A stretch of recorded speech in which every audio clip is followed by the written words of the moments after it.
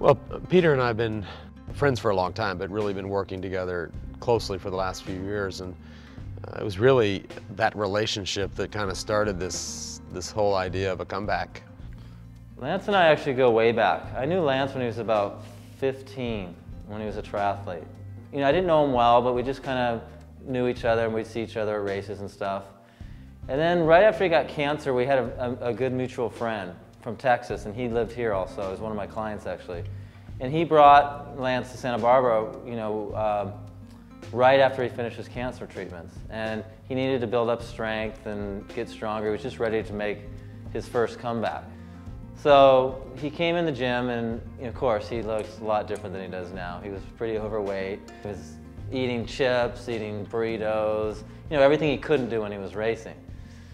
So then we started training. I could see slowly lights going off in his head, because you know, at the time I could beat him at some things. You know, in the gym I could destroy him. On running I could beat him on the trails. And he couldn't, you know, if you know anything about Lance, he's the most competitive human being, and he hated it.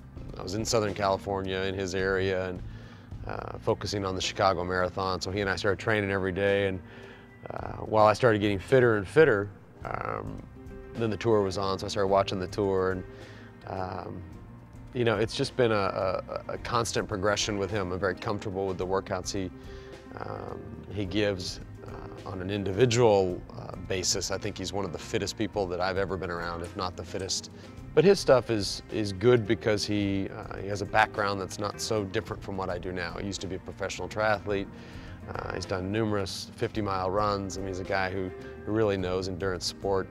So I think our main thing is really trying to obviously strengthen the core, work on flexibility. Flexibility is a big deal for me, and trying to get my hips and my lower back as flexible as possible. Obviously the strength stuff that's associated with all of those things, including for cycling.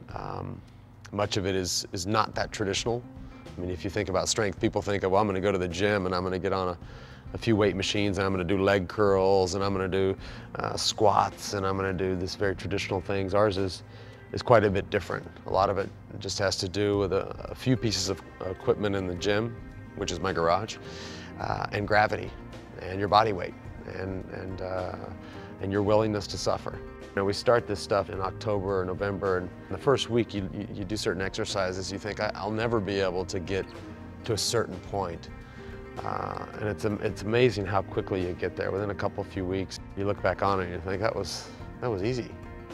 But he's been good for me, and I think that the cool thing is it was really that challenge that he issued to me a long time ago that really started this whole thing.